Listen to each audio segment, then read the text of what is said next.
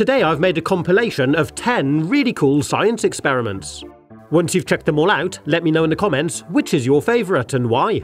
If you sand down the outside of a drinks can like this, you can remove all the paint and expose the aluminium. Now check this out. If I open up the can and thread a skewer through the ring pull, then lower it down into a tank of household drain cleaner, straight away we get these bubbles starting to form around the can. The chemicals inside the drain unblocker are actually eating away at the aluminium and dissolving it, and the process produces lots of bubbles of hydrogen gas. That's highly flammable, so you do need to be careful. I'm doing this outside with lots of ventilation. Then after about an hour, you can see the liquid starts to turn dark brown. You might think that the Coke can has dissolved, allowing the Coke to pour into the drain cleaner, but that isn't the case. Check this out. When I lift it out, you can see the can has completely disappeared, but the drink is still inside and holding its shape. So what is going on? Well, there's actually a plastic coating inside of the can. This helps to keep the drink fresh and stop it tasting metallic. So we've completely dissolved the can, but kept the plastic coating. Pretty cool, huh?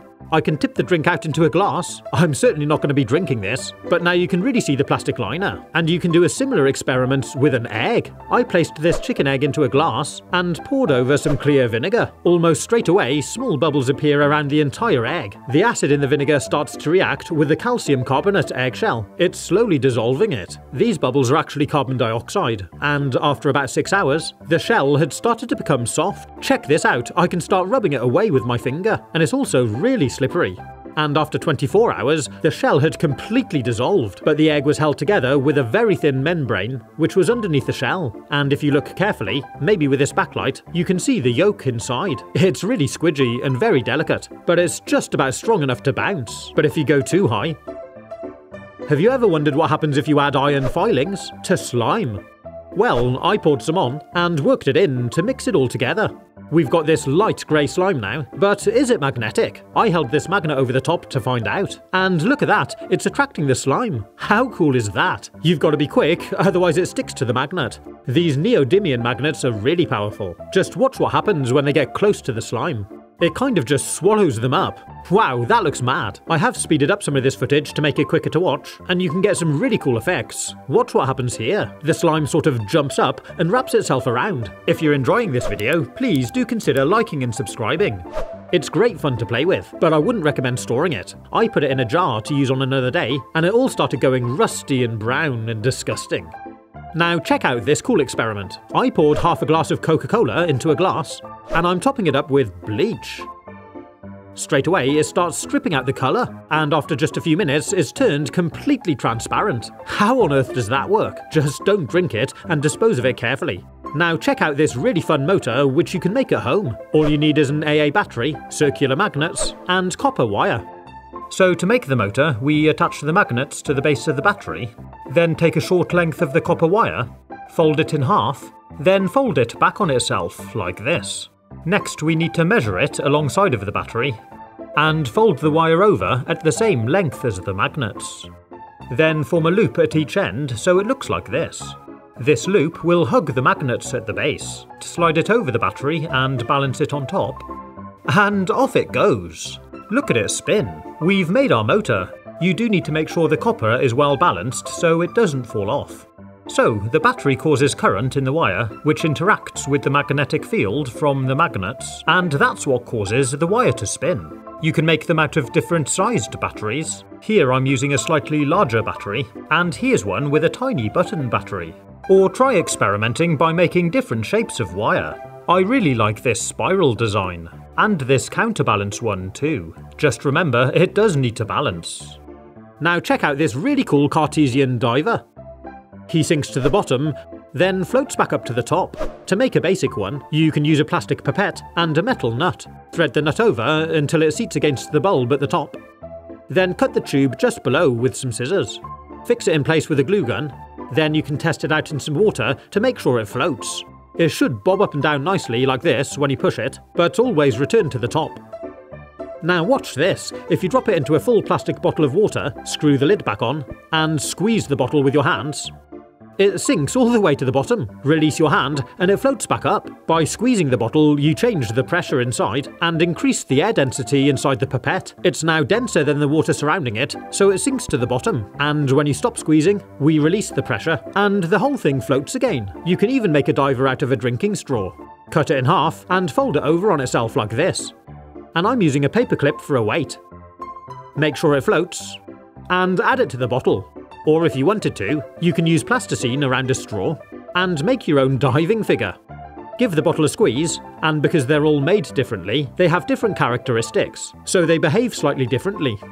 Now check out what happens if I add some liquid gallium metal to an aluminium Coke can. It becomes soft and pretty much just disintegrated in my fingers. I could just tear it apart. This gallium metal is non-toxic and it's got a low melting temperature, so I can melt it in a cup of warm water. Then you can transfer it into a syringe. But I wanted to see what would happen if I applied some to an aluminium tennis racket. I started by sanding some paint off at the throat, then added some gallium. After just a few minutes, it started weakening the aluminium and the frame cracked. Then as the gallium absorbed further on up the aluminium, all of a sudden this happened. The tension in the frame just ripped it apart. That's crazy! The metal is now soft and it's lost all its strength. It easily just breaks apart. I can just crush it in my hands. Just that small amount of gallium has devastated this racket. Now check this out. If you've got a glass full of wine and another one full of water, you can do a really cool trick. Take a thin plastic container and cut out a piece which is completely flat like this. Next, place it on top of the glass of water and carefully hold the plastic onto the glass and turn it upside down. Sit it on top of the wine glass with the plastic still in between, and you can clean up any spills. Now watch this. Hold the top glass and slide back the plastic to make a really small opening in between the two glasses. And straight away you see the wine starting to transfer from the bottom glass straight up to the top. Wine and water have different densities, so the heavier liquid, in this case the water, sinks to the bottom, while the lighter wine rises to the top. Pretty cool, huh? It takes about 10 minutes, and our glass of water has turned into wine. But next I'm going to show you how to make these really simple miniature rockets. And they're actually made out of a tea bag. Start by taking a pair of scissors and chop off the top, then open it up and empty out the contents. We're now left with a very thin tube of lightweight filter paper. And that's it. Now if we light the top of this, as the tea bag burns, it creates a hot air current flowing upwards, and when it burns to the bottom, the convection current provides enough force to lift the ash to make it take off. Pretty hot, huh? It definitely looks best if you do it against a black background, and they can go really high.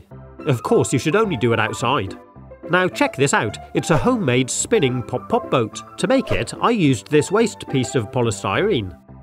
This is going to be the base of our boat. I placed a CD on top and drew around it. Then used a craft knife to cut the circle out, and to make the engine, I'm going to use this copper pipe. It measures 3/16 of an inch in diameter, and it's generally used for automotive brake lines. I straightened it out and used a pipe cutter to cut a piece about 38 centimeters long. Then I deburred the inside of the pipe on both ends. And now it's ready to shape. We need to make a loop right in the middle, like this. Then we need to mark 2 points opposite each other on our boat, about 2 centimeters from the edge, and use a screwdriver to pierce the holes straight through. Then bend the copper pipe so it lines up with the holes and slides straight through. And that's a nice snug fit.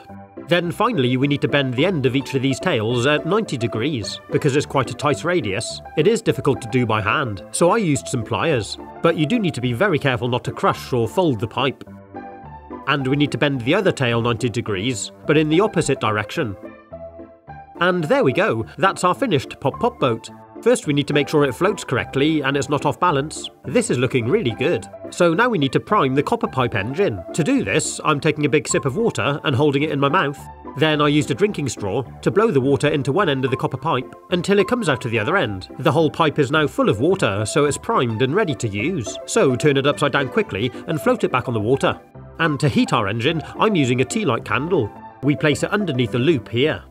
Light it up And because candles sometimes die down a little bit when you first light them, until they get going, I'm keeping the lighter underneath the loop to help with the initial heating of the water in the copper pipe. Then all of a sudden, when it reaches boiling point, off it goes. Round it spins. The candle contains enough heat for it to continue spinning by itself, and it spins round surprisingly quickly. So, what's happening here? The flame from the candle is actually causing the water in the bottom of the loop to boil. This creates a small amount of steam, which expands, and pushes water out through one end of the pipe, which in turn results in fresh water being sucked in through the other end of the pipe. This replenishes the loop, and the cycle continues, constantly heating and pushing water out through one side, and sucking fresh water in through the other, and in this case the boat spins because of how we've angled the pipes.